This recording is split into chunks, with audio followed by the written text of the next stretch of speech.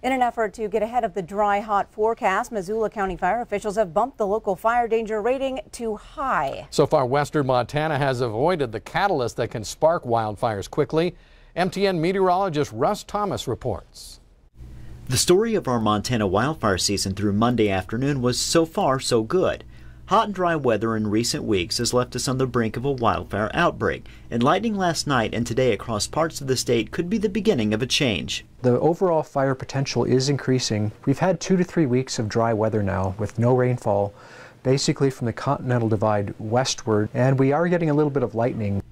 Areas that are now of particular concern are those that have been hit the hardest with lightning over the last 24 hours, including a stretch between Great Falls and Helena and continuing from Helena to Bozeman. Another spot to watch is southwest Montana into Idaho as winds increase on Tuesday and Wednesday, spreading potential lightning-induced fire starts.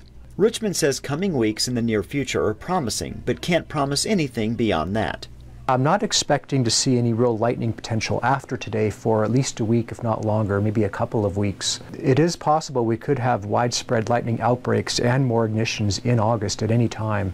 Even eastern Montana, where rain has been more plentiful, has reason for concern as growth quickly dries. The accumulation of grasses that will be drying and curing as in the next few weeks will be very heavy, and that can create very intense fire behavior. Now, it is possible we could skate by this fire season without a peak if lightning stays away, like it did in the very dry summer of 2013.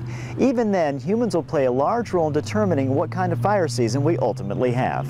People have to be very careful, in the woods with campfires and power equipment, lawn mowing, all those activities. So as we wait for Mother Nature to take her course over the next few weeks, we can at least be thankful that we haven't experienced the fast and furious start that we saw in 2017.